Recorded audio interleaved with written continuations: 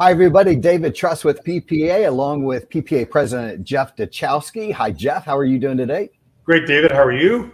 I'm doing well, thanks. We have some exciting things to talk about, and to do that, we need our PPA Director of Credentialing, Rich Newell. Rich oversees both of our certification program and our Merit Image Review, the brand new Merit Image Review, which is just underway. We're excited to talk about that some. And our new International Photographic Competition. Pretty exciting, Rich. There's a lot going on. Yes. It has been a little busy this past year or so. Been a little busy for more than a year or so, actually. So International Photographic Competition sounds a lot like the previous International Photographic Competition, but we promised that we would talk to you guys about this in February. As you recall, back last fall, we introduced and talked about the new Merit Image Review and said that February was going to be the very first one of those. So that's underway now, and we're excited to talk a little bit about that.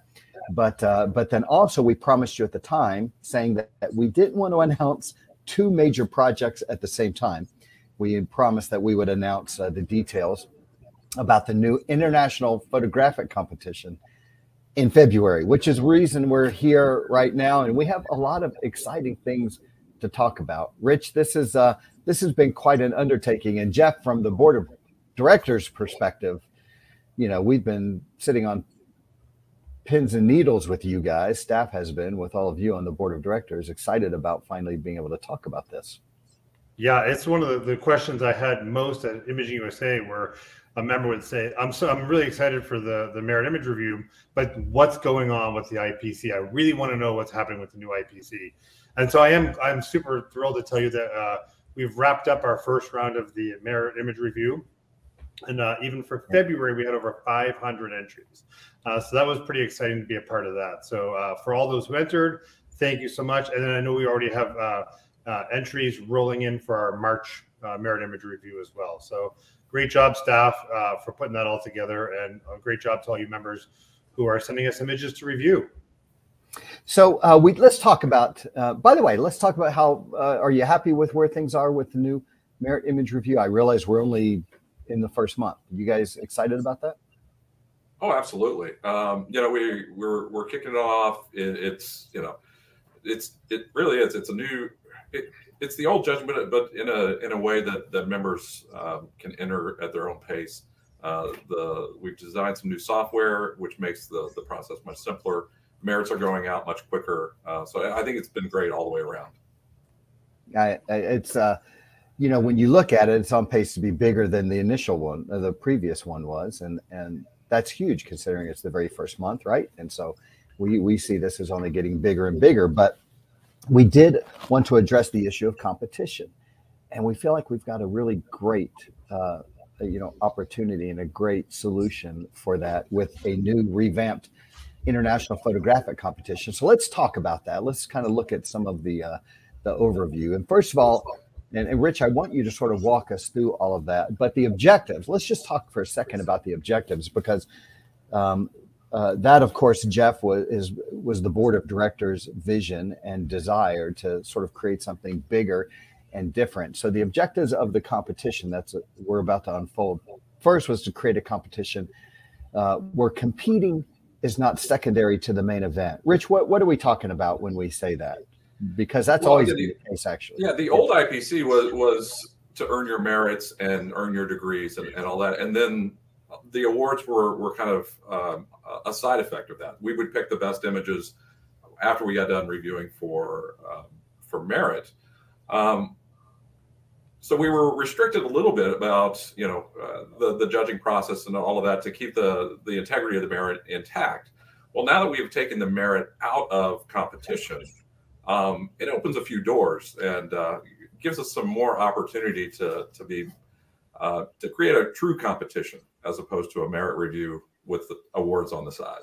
Yeah, and I think, and Jeff, and I know that you feel that way as well, that we're sort of taking the chains off, right? We're not inhibited by anything now. We can create a full-fledged, real competition, you know, a powerful competition just for those who want to compete, enjoy competing.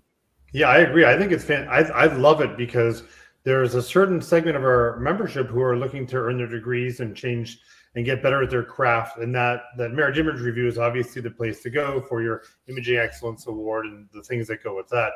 And then there's a group of our members who really love the thrill of competition, that they love it. And because we separated the two, we could kind of redream and re-envision what this could look like. And that's why I'm so excited to talk about this today, because this is a re-envisioning of how we can serve our members by giving them a really great marketable material from this competition.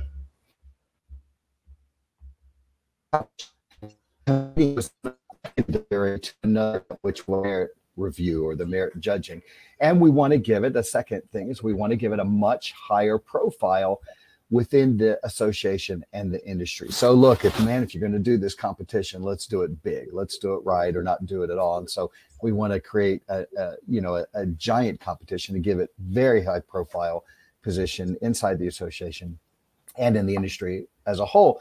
And then of course, it's sort of at the top of the list, at the bottom of the list, all around the list is the idea of just creating some fun and excitement and having a lot of fun doing something different. And I feel like what we're about to show you is different.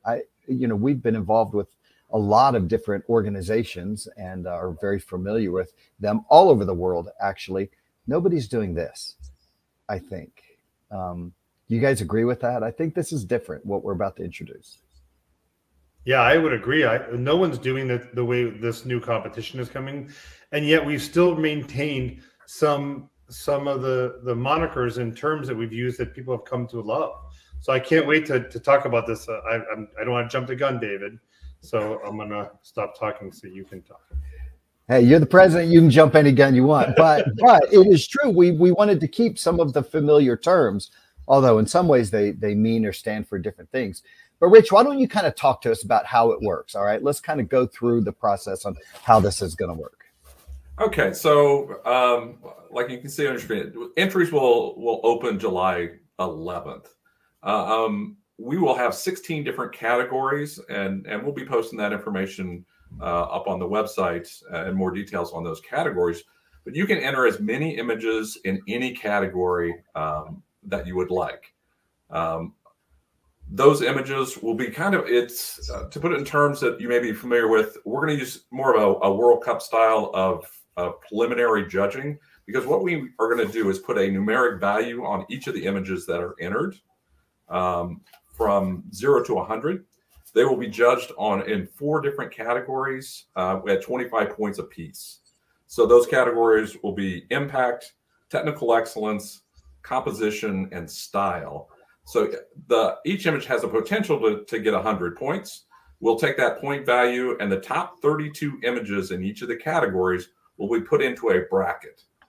And then we go into what's really fun is the bracket rounds from rounds of 32 down to 1 will be a head-to-head judging. So it is a true competition, one image against another.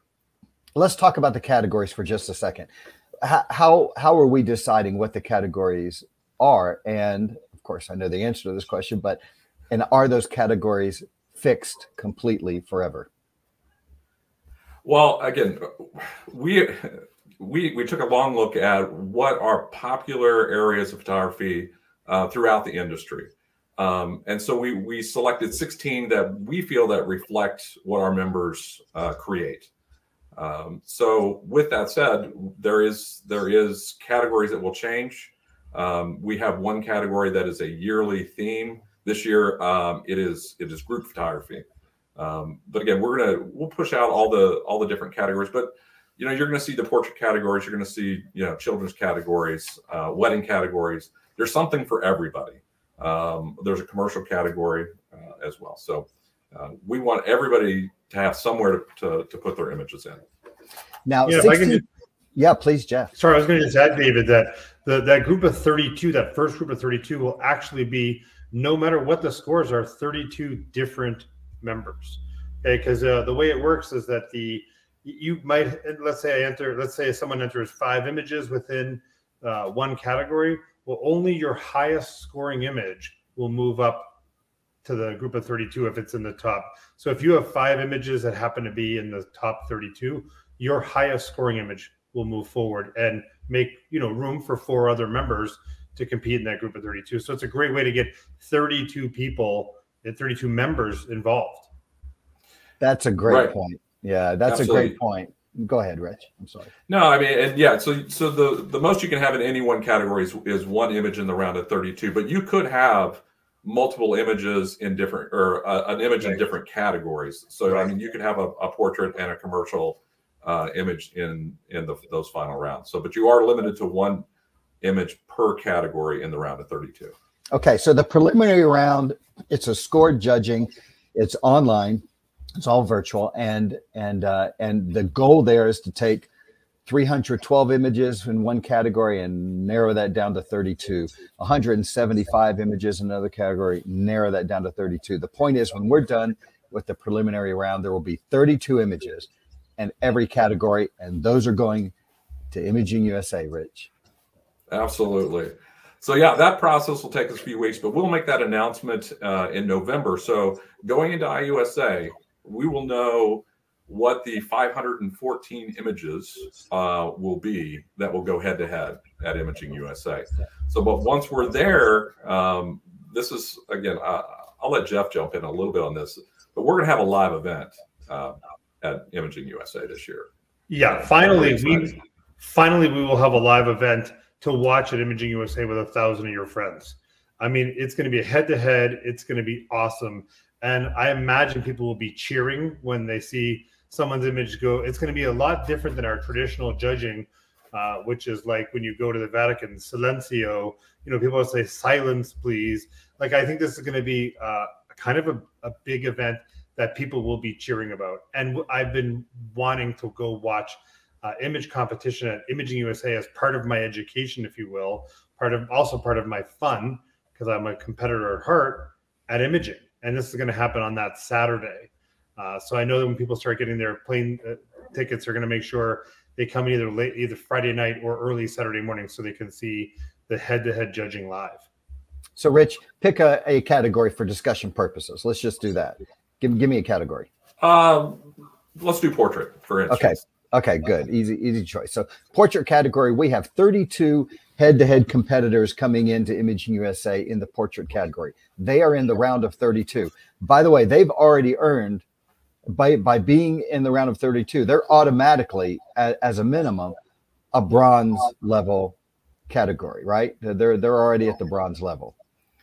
Right. So everybody that makes the round of 32 have already earned recognition.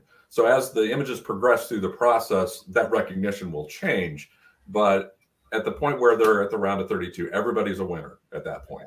And what happens there at imaging? How does that work? So again, the images will be put in random order into, if you're familiar with March Madness, a bracket, where your image, if you're entering, say, the portrait category, your image will go head-to-head against another image. The jurors that are making these decisions will see both images, and they will pick their favorite.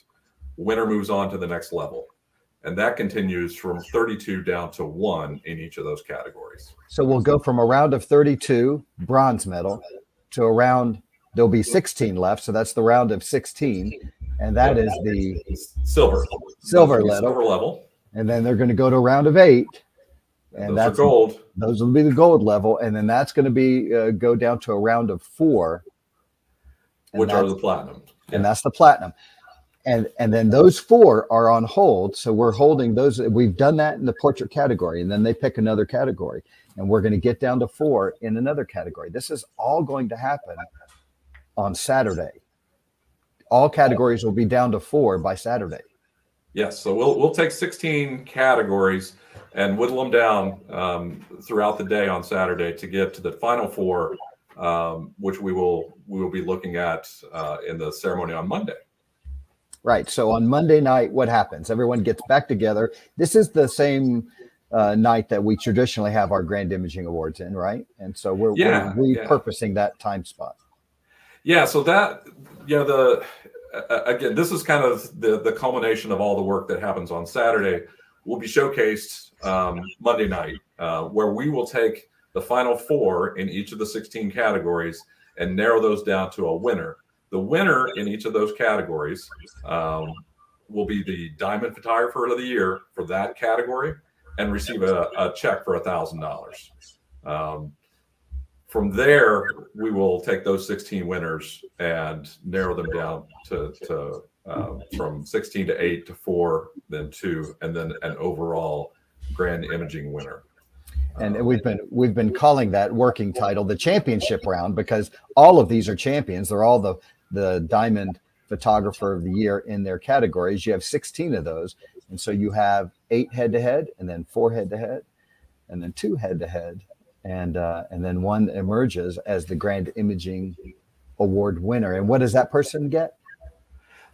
Jeff, would you like to make that announcement? Yeah, they get a hearty congratulations from the chairman of the board with a check for $10,000. So and a trophy, by the way. And a trophy. Yeah. So, I mean, it's just so much fun, Rich. And I mean, it's to go from the preliminaries, however many, and narrow it to 32, and then live show and all day long, basically on Saturday at Imaging USA, and then the final 4s for each category on Monday. I mean, this is just going to be a blast. It's going to be high energy. It's going to have a host, an announcer, the judges on stage, the video, the images up on the screens, reactions from the crowd. I mean, it's going to be fun. This is as exciting as you know we could make it. So basically, it's what for years as in the old system that you know the judges would all go into a separate room and they would pick trophies. This is live trophy judging, where all the images that are involved are great images. This can be hard to judge. I'm going to tell you I do not envy the people that they'll be on stage making these selections, because you know you've got 30. You're starting with 32 gorgeous images, and you've got to narrow it down, and then we talking about it. They'll go, hey, you know why did you pick this one over this one? So you're gonna learn a lot. But you're going to see some beautiful images, and then you know somebody's going to win 10 grand, which is exciting in itself. Yeah, I'd like to add too, Rich, that ultimately what happens, like you pick the portrait category, you know, in the round of 16, it's 16 portraits going against to the head-to-head. It's not going to be a commercial, you know, a beautifully lit gun, a composite, 3 children's portraits, and a restoration trying to determine who the winner of the round of 8 is, right? It's portraits against portraits. It's a true competition. And the only time it's going to come down to a children's portrait versus a high school senior portrait or a landscape or something along those lines will be in that final platinum level to get to the diamond round. Yeah. To clarify, yeah. So the only time that category winners go head-to-head against other categories is to pick the overall GIA winner, the overall competition winner. And again, this is, you know, we're going to see a lot of beautiful images. They're going to see some great discussion. But you know, we're going to have fun with this. You know, we've taken the merit portion out of this competition and that allows us to be more frank, I guess, and tell people what they like, what we don't like, you know, and to have a good time with this. So it will be entertaining. You'll see some beautiful images, and at the end of the day, you know, somebody's going to win a lot of money. And that's really the entire objective, right? It's the, you know, to not just the money, but I mean, just to be entertaining, have fun with it, celebrate images at Imaging USA, and have a lot of fun and a lot of energy. I can see this being the talk of dinner at everyone's dinner that night, right? On Saturday night and on Sunday, I can see this being the talk of the show. This is going to be a lot of fun. Sorry, Jeff, you were going to. I was going to ask a question I get asked all the time, and I just thought I'd ask it for here is, hey, what images can people enter? Like, what's eligible to enter this year? Does it need to merit first? I know the answer, of course. Can images from past years that were entered and maybe win imaging excellence, can you enter an old Grand Imaging Award finalist? Can you talk about that for a minute? I know it's going to come up. Oh, absolutely. Now that we can talk about it, again, I was the same thing. The biggest question I got at Imaging this year is, hey, what's going on with IPC? It's like, you know, give me until February. So now we're talking about it. So yeah, I mean, can you enter IPC or Merit Image Review images into IPC? Absolutely. And if you're a competitor like me, I would take the opportunity of the merit image review to get some feedback on those images before I put it in for IPC. But you don't have to enter them into merit image review to enter them into IPC. The only restrictions that we put on this is past IPC. So everything has to be a new image as of this IPC. So what we really don't want to see happen is a grant imaging award from 3 years ago entered into the new IPC and winning. We want fresh images starting this year. You can enter them this year into merit image review, but anything that has merited prior to 2023 will not be eligible for the new IPC. So we're moving forward starting this year. And that's just to get everybody on an even playing field. There are other restrictions as far as this. Currently, we're not going to have the members of the board entering, that sort of thing. But really, those are the only restrictions. You can, if you've never entered an image into IPC before, now's your time. Throw one image in, see how it does. Throw 10 images in, see how they do. However you want to do it. Well, this is so exciting, Rich, because it's only being judged in the preliminary round by 4 things, right? Like it's not the 12 elements of a merit image, it's the 4 elements of an IPC image, right? So it's a bit more coarse, but the cool thing is that people may experiment with different things that maybe have high impact, high technical excellence, but maybe they don't want to put a presentation on it like we see in WPC. So I think we're going to see a lot of images that people have been having in their back pocket that they've been waiting for just this sort of competition to enter. I can't wait to see what they said. Yeah, this is we're trying to be much more open about the images that we take in for this, and it's not a particular style of images that we're looking for. We do categorize them because you have to have the category winners, but there are so many categories. There's some place for every image, and it's just a matter of putting it in the category that you think is best.